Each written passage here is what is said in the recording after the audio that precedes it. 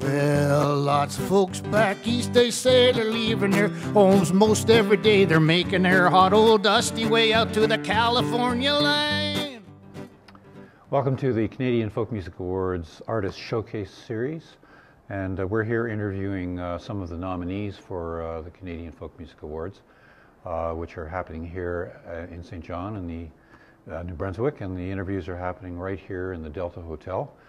And today we've got an old buddy of mine.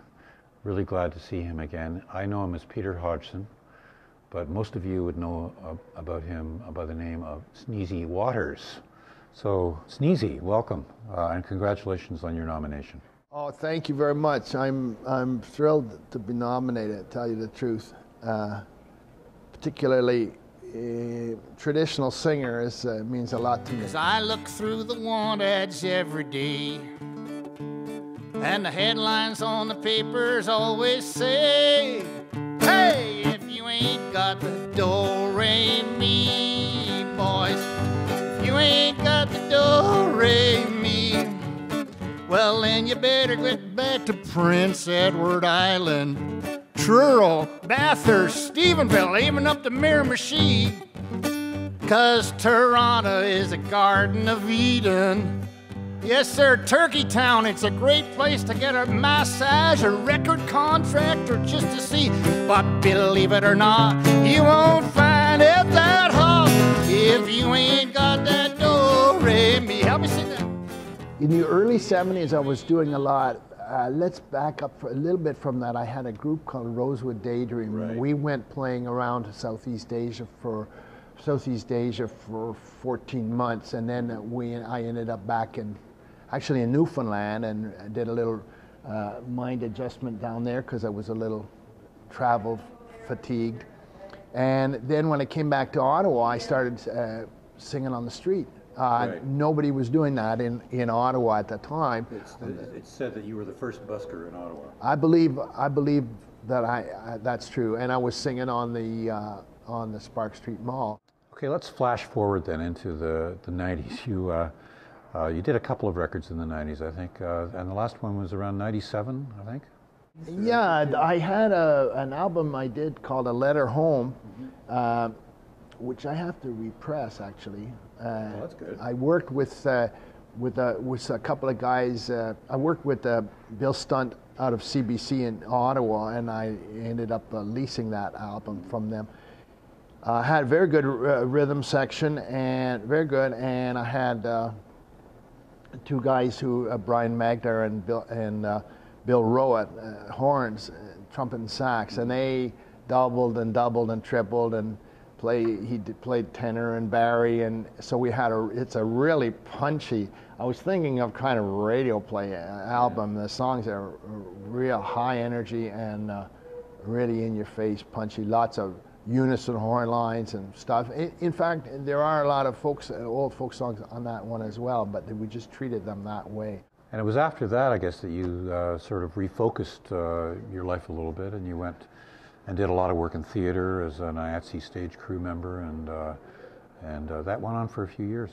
Early 80s, after the Hanks show, I went back because I've always had a union stagehand card, and the money is good, and also I was getting to see everybody from, I had a little, from the Who to ballet to opera. Working operas was great. I love working operas. So hearing all that fabulous music. You are my flower that's blooming on the mountain so high. So what prompted you to get back into full-time performing? I was losing, I've lost a lot of friends, as you have, I'm sure. People that you know in the business, people who have died either of old age, but in a lot of cases died too young. And ever since I was a choir boy in St. Luke's Anglican Church, I've always considered myself as a singer. And so I said, time's a waste. I said, when you hit 65, you better be playing and not doing all this unloading trucks and doing follow spot and stuff like that. And then last year you did this album, Sneezy Waters, a self-titled album.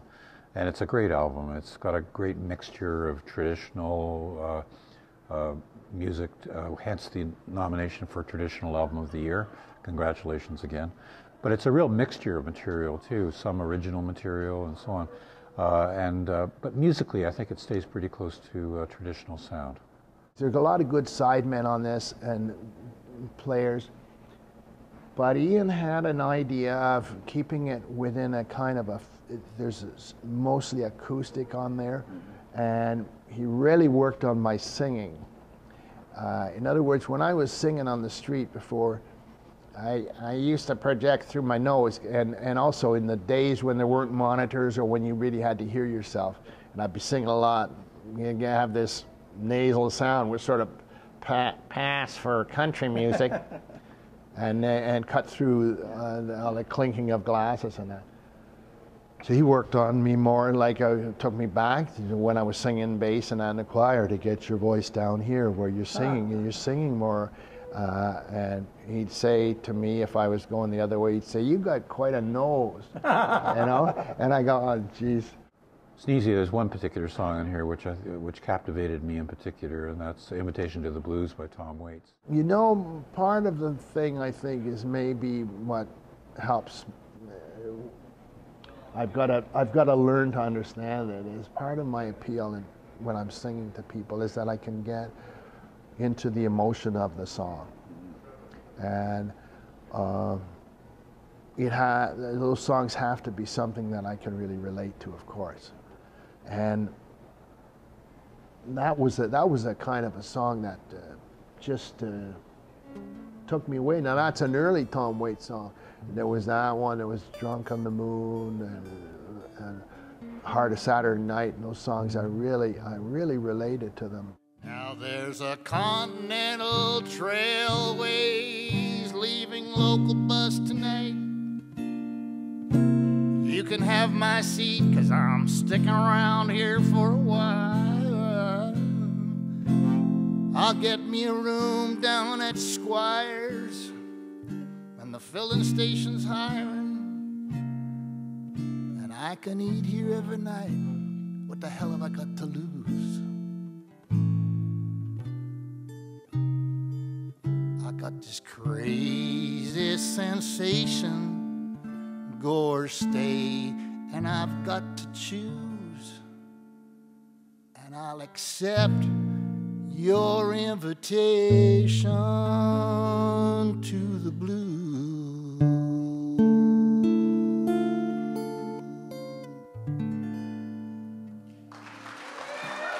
Thank you. Thank you.